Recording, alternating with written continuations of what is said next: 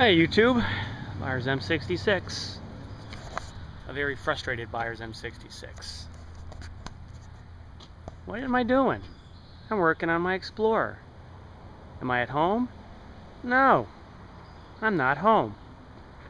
I'm in my church parking lot because I came over to do some work for the church, take some stuff to the dump, and car won't start. I got power, but I got nothing. So it's either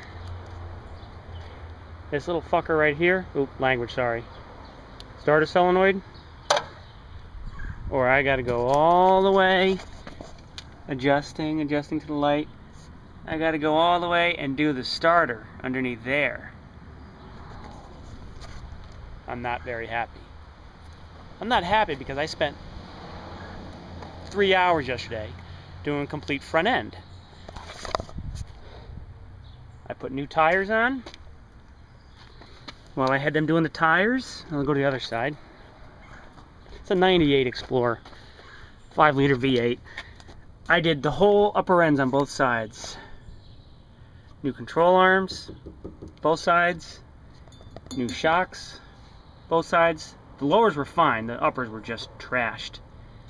But as with all Fords and I think all SUVs, everything was rusted, so it was a pain in the ass. I had to cut the shocks off to get them out.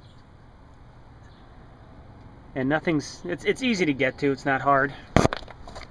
And again, thank you YouTube, because I had never done it on this vehicle before.